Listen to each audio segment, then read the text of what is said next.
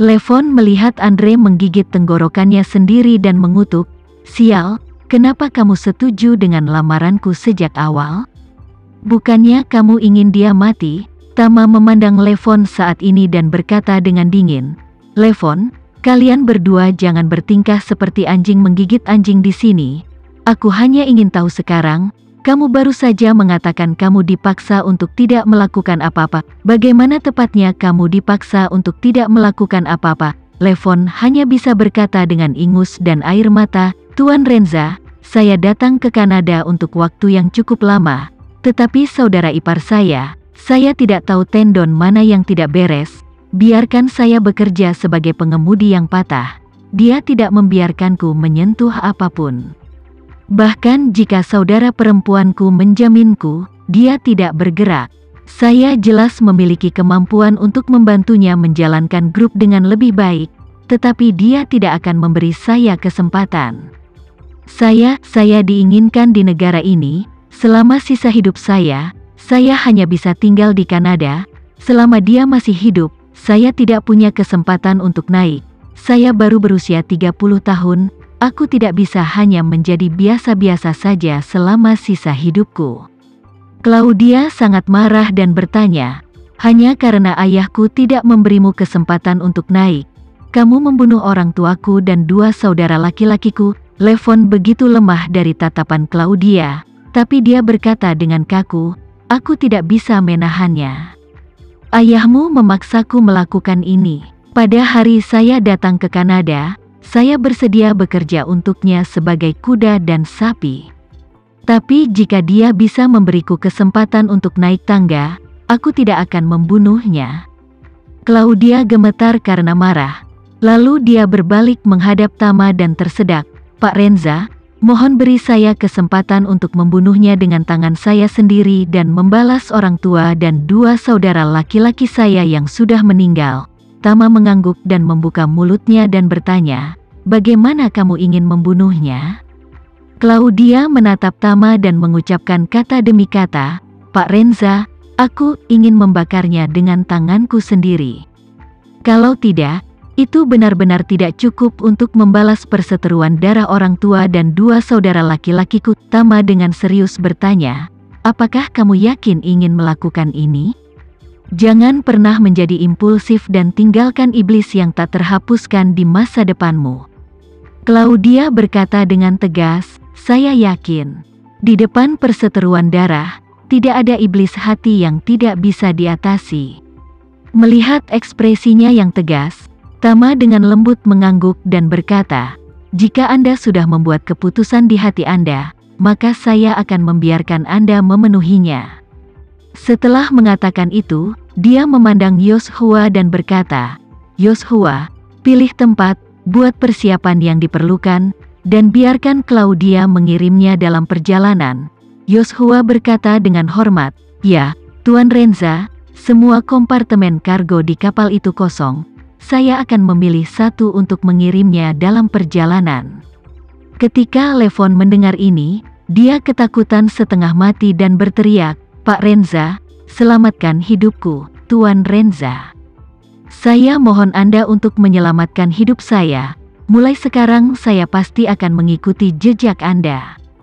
Tama dengan lembut berkata, "Baiklah Levon, jangan melawan. Ketika kamu membunuh keluarga Claudia yang terdiri dari 4 orang, Anda seharusnya berpikir bahwa akan ada hari ketika gigi akan dikembalikan untuk gigi. Kamu sendirian, biarkan kamu membayar hidupmu sendiri. Bagaimanapun juga, itu masih lebih baik daripada kamu." Setelah mengatakan itu, dia berkata kepada Yoshua, "Bawa dia ke gudang kargo." Ketika Levon mendengar ini, dia memamerkan giginya dan meraung, "Menyeberang? Anda menginginkan hidup saya, percaya atau tidak, saya akan membiarkan Fanny mati tanpa tempat pemakaman." Sekarang Levon sudah tahu bahwa akhir sudah dekat. Meskipun dia tidak yakin, dia mengirim sekelompok orang ke sana. Apakah mereka berhasil menculik Fanny atau tidak? Tetapi saat ini, dia hanya memiliki sedotan ini untuk menyelamatkan hidupnya. Mendengar bahwa Levon mengancamnya dengan Fanny, Tama menatapnya dan bertanya sambil mencibir, "Apa? Kamu sekarat, dan kamu masih memiliki kemampuan untuk mengancamku dengan keselamatan Fanny?" Dia tahu bahwa ini adalah satu-satunya kesempatannya untuk melarikan diri. Jadi, dia berkata kepada Tama dengan wajah galak, "Ketika kamu berjudi di kasino, aku sudah memerintahkan anak buahku untuk menangkap Fanny. Jika kamu membunuhku, Fanny tidak akan pernah bisa melihat matahari lagi." Tama mengerutkan kening dan bertanya, "Mengapa kamu ingin orang menangkap Fanny? Apa gunanya dia untukmu sebagai seorang gadis? Atau apakah Anda memiliki kemampuan untuk memprediksi apa yang terjadi sekarang?" Levon menggertakkan giginya. Di beberapa kalangan kaya, gadis seperti Fanny adalah mata uang keras yang paling berharga. Nilainya jauh lebih tinggi dari emas dan perhiasan. Gadis bersih seperti dia dengan penampilan luar biasa dan tidak promiskuus setidaknya bisa dilelang di lingkaran kaya untuk jutaan dolar, Levon berkata dengan kejam. Namun, orang kaya yang akan menawar gadis di pelelangan memiliki beberapa masalah psikologis. Jika perempuan dibeli oleh mereka, mereka pasti akan digunakan oleh mereka. Mereka menyiksa dan mempermalukan mereka dengan segala macam metode kejam. Banyak gadis dilempar sampai mati setelah 2 atau 3 tahun di tangan mereka. Bahkan jika beberapa orang cukup beruntung untuk bertahan hidup 2 atau 3 tahun, orang kaya ini mungkin sudah bosan bermain. Setelah orang-orang kaya ini bosan bermain, para wanita ini akan mati, atau mereka akan dikirim ke tempat lain dan diserahkan ke geng lokal dan mereka menjadi alat penghasil uang dengan menjual tubuh mereka. Omong-omong, Levon menggertakkan giginya dan meraung, "Biarkan saya memberitahu Anda, Anda bermarga Renza. Jika dia benar-benar jatuh ke tangan geng Afrika dan Eropa Timur di Eropa, akhir Fanny akan sangat tragis. Mereka tidak hanya akan memenjarakan dan memukuli wanita, tapi juga gunakan racun untuk memperkuat mereka. Di tangan mereka, wanita seperti itu tidak akan hidup lebih dari 5 tahun. Jika kamu tidak ingin Fanny berakhir seperti ini, biarkan aku pergi. Selama saya meninggalkan Kanada hidup-hidup, saya akan membiarkan dia pergi. Mulai sekarang, kamu dan aku tidak ada hubungannya satu sama lain." Tama menatapnya dengan penuh minat, dan bertanya dengan rasa ingin tahu, "Levon, kamu juga telah melihat bahwa seluruh front bencana alam berada di bawahku. Bahkan jika Anda dapat meninggalkan Kanada hidup-hidup, apa yang dapat Anda lakukan untuk melarikan diri dari kataklizmik front, mengejar mereka sebagai gantinya?"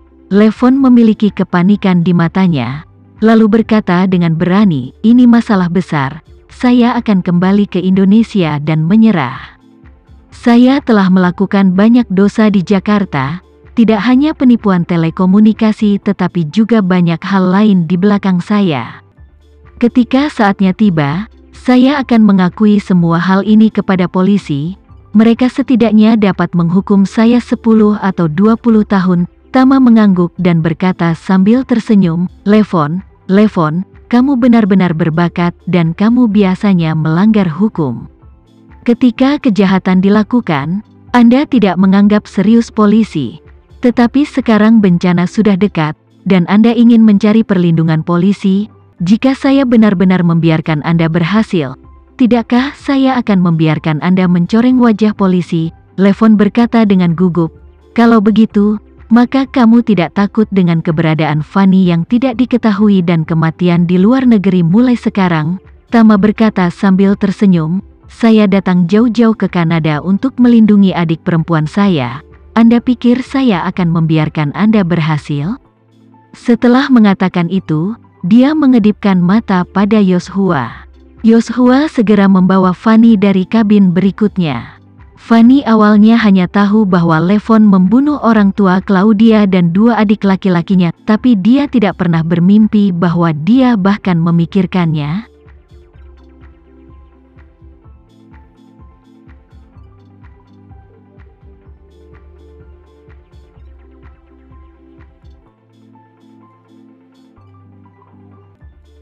Sekian dulu ya video kali ini. Kita lanjutkan lagi videonya di lain waktu. Oh iya, bagaimana menurut kalian? Semoga bisa sedikit menghibur kalian semua. Untuk teman-teman yang baru nonton, jangan lupa subscribe ya, hehehe. Dan kalau teman-teman ada yang ingin gabung langganan, bisa langsung gabung saja untuk dapat fitur yang menarik dan sedikit membantu Mimin. Terima kasih banyak sudah menonton, sampai jumpa lagi, bye bye bye.